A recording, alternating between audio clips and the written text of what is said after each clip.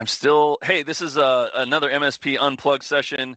I was going to start by saying I'm still trying to figure out what to call it. Like it's a Steve Riot roll up. Steve Riot roll up. That's it. It's a roll up. I don't know. We're going to figure that out. But we have one unplugged topic we want to touch on because in relative to the context of your target client profile and the lessons learned around that.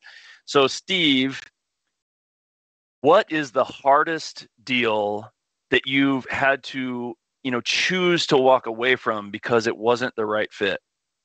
Yeah, it happened really recently. I don't know about you, Nate, but I am dealing with legal paperwork a lot more than I ever had to.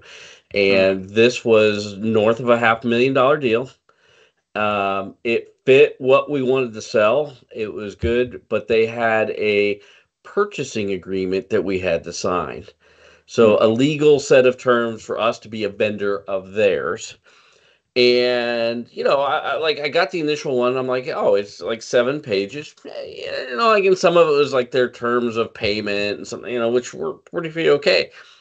I got to reading it, and it referenced 6 other web pages, including things like asbestos remediation, foreign powers that where equipment may or may not have been either created, came from, or delivered. I mean, it was hundreds of pages of paperwork that I was committing to. And I remember the one that was like the thing that threw me off the cliff of like, I'm not doing this deal. 24-hour notice to access to our physical facilities of our data, meaning they would be unrestricted access to our data physically to and yours, to your to data. ours, Wow. and they were to give us only 24-hour notice. I'm like, I cannot agree to that. Like, no, I would never give anybody unrestricted access to our data, no matter what. Nonetheless, physical unrestricted, like, and so kicked it back and said, look, we cannot agree to these terms. This violates all of our cybersecurity policies, all our physical security. Like, can't do it. And they came back and said, either you can agree to it or we're going to go somewhere else. And I went, look, can't agree to it. And I mean, literally, it still burns me a little bit, right? Like, are Yeah. you kidding me? But then at the same time, I got to thinking, like, as a company, anybody that would have agreed to their terms at some level would be a violation of their own terms. Yep. Yeah. And so I'm like, I can't agree to this deal.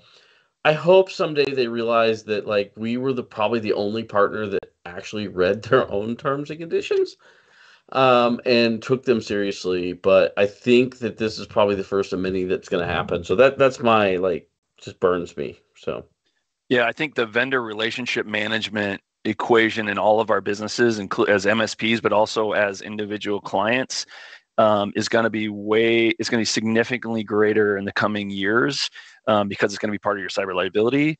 It's going to be part of the managing your risk as an organization.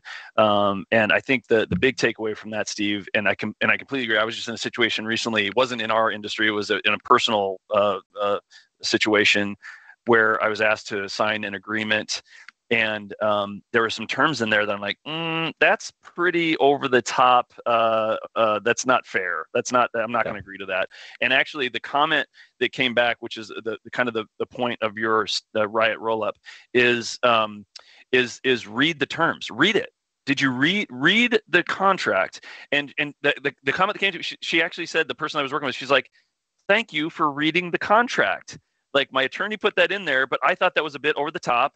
So thank you for reading it, and I'm perfectly fine with making that change. And so we were good. But like, she actually said thank you for reading the contract because most people don't. And so it is an important thing to make sure, and it's going to be careful because it could violate things like your cyber liability and make them voided if you don't watch Well, out for that. and to that point, like both of us are cybersecurity companies at some point, and if we're not paying attention to those details on that end, what details are we not paying attention to for their cybersecurity? And That's right. so, yeah, at some point they should be alignment with good customers, but not always does it happen. So that's my story. That is an unplugged Riot roll up. We look forward to seeing you again soon.